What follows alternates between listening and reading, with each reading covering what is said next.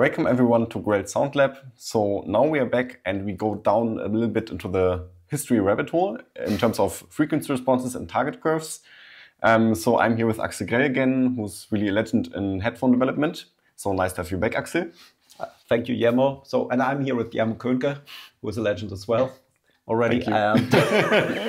I do my best. Okay, and today, as Jermo said, so we go into target curves and the historical development of it, and where we are today, and what's good about it, and what not. So I think I can start right off, and So in the beginning, so really in the very old times, Alexander Graham Bell, telephones. Okay, one was happy when you could understand what the person on the other side was saying and you were listening to it. So the development of the headphone out of that was simple. Okay, you had two things and used the headband to connect them. So that was the development or invention of headphones. But the frequency response, of course, was getting better and better, but it was only limited to the frequency range of the human voice, even less. So it was only from 300 up to 3,400 hertz. That's it. It had been like that for a long time.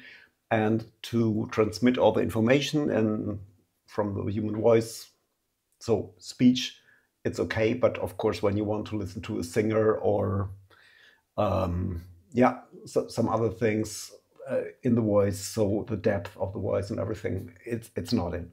But that was the first target, to have a flat response, more or less, from 300 up to 3,400 hertz. So when it came to hi-fi stereo, so yes, each side was connected to a different channel. Quality was going up. So with headphones like the Bayer DD48, that was already a headphone not using a magnet. So this metal diaphragm, a magnet, and voice coil around the magnet that weakens and strengthens the magnet field, but really a voice coil that is moving. Yeah. So moving coil thing. So nearly all dynamic headphones today are made like that. So that was a big step forward in quality. And that was one of the first good sounding stereo headphones as well. And so when that quality was evolving and getting better and better, people were thinking about what is the right frequency response. So, okay, at that time there were already couplers, but these couplers were mainly made for telephone use. And again, people thought, okay, a flat frequency response on that coupler is something good. Okay, when you're listening to a headphone that is tuned like that, it doesn't sound good, really, no. No. So, but engineers were always searching for something better. And so the next thing was, okay, when I listen to sound in a free sound field where the sound is coming from some source that is in front of me, I have a frequency response from that sound to my ear, to my eardrum. That looks like, in a way, I don't know, but you have a dummy head, for example, representing yourself. And so the dummy head has a frequency response. And when you look at the curve now, so I have it here, you can see it. That is the solid curve. That is the free field response of dummy head, a BNK4128. And so that is what a dummy head is hearing when he's listening to a flat sound source in front of him in a free sound field. Yeah, and just for explanation, a free sound field is an area where there's no reflections. So it's not really natural per se, because usually you have some sort of reflections like a room. But if you have an anechoic chamber which really dampens all sound, or you're really in the free, then there's relatively little echoes, and that is something that is for some like acoustic research really, really valuable. Free sound field. So when you're on a field, where there's nothing around you, but that's only half the field, because of course you have the ground. And the definition of a completely free sound field is there is no ground as well. So you're standing on. So it's completely free, but there is air. Very unnatural, but okay. So this was the idea behind it. And but that sounded much better already. So more natural, depending on the recording, but it was not the real thing. So, and that was more in the 60s, 70s of the last century, and millennium as well.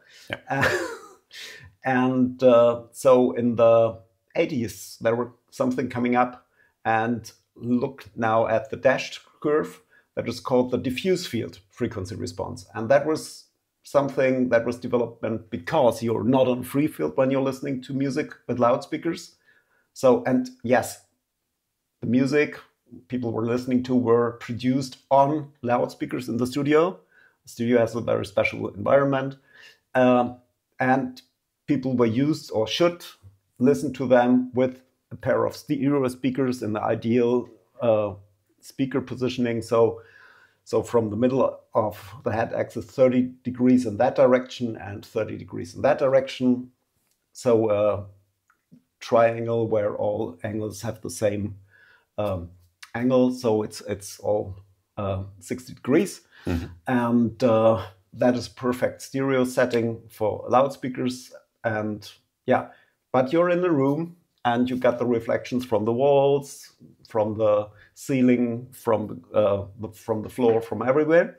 And so this diffuse field frequency response, the definition of a diffuse sound field is the sound is coming from every direction with the same intensity. So you can't, when you're in a diffuse sound field, you can't detect where is the sound coming from. And you can measure it. So it's all the same. And so all the transfer functions from your ear, and they are very different depending on the angle. I'll show you a slide that shows that later. They are all different, but they are all summed up in the diffuse sound field, and the average of all these transfer functions from all these angles are summed up, and the average is made from all these transfer functions. Yes, and the resulting curve, as I said, is the one that you see here as a dashed curve, and you see there are differences. The biggest differences are in the frequency range when you look at it. So yeah, the main or the biggest dip for the free field frequency response is at 8 kilohertz, and the highest peak for the diffuse field response is at 9 kilohertz.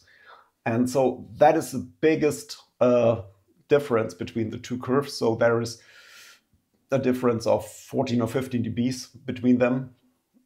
And that's a lot, really. So when you have a headphone and there are headphones that were really tuned exactly to the diffuse field sound curve, because there was a guy in Germany, it was Günther Theiler, working for the Institute of Rundfunk Technology, so that is Broadcast Technology, Institute for Broadcast Technology in Germany. He proposed that the diffuse field frequency response is exactly the right thing for all recordings and everything when listening to headphones. And so this is part of the standard as well. And so the Bayer DT770 was made to match that standard. The AKG 240DF, and DF means diffuse field, was of course the creative Germans again. Yes. Austrians. Sorry, that's okay. So these headphones were exactly made to match this standard. So That was better, but a little bit too much in that frequency range above 5 kilohertz. So between 5 and 10 kilohertz, it was really too much. But for listening in a studio, and most of these headphones were made for listening in the studio, it was great because in studios, headphones were used as acoustical lenses. So really hearing when there are details wrong in the music, there's some noise in the recording or whatever is going wrong, some noise gates, you can listen to the slope, something like that should not be audible, but you can hear it very well with headphones that are tuned like that. And they're working as, kind of acoustical lenses, but that is nothing for enjoyment, listening to music, relaxing. Today we say critical listening, kind of. But I would actually ask you one question about the curves, and that is basically the big notch at 8 kilohertz for the free field curve. Where does it come from? So that's quite simple. This is depending on the geometry of the pinna, so the outer ear here. So the distance between this part here and this part.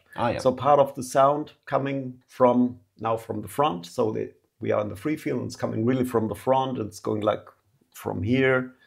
Part of the sound is going directly in the ear canal.